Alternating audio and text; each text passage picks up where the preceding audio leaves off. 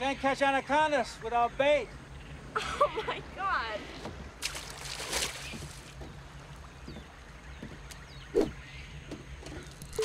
Westridge, let's go.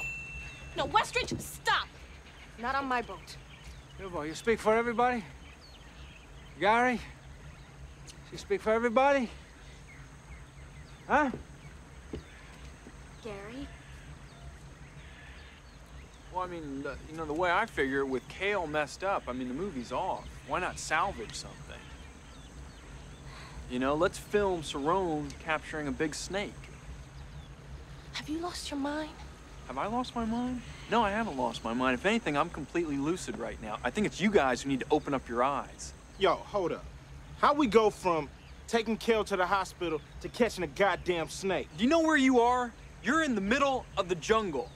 Okay, all you guys do is you question and you criticize. But just remember, you don't know shit about the shit we're in out here. And neither do I, okay? But I guarantee you I know who does. This guy. Paul has been here.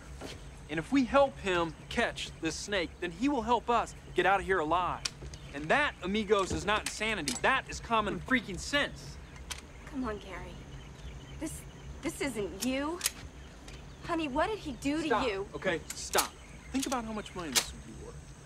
Imagine capturing something like this on film for the first time ever.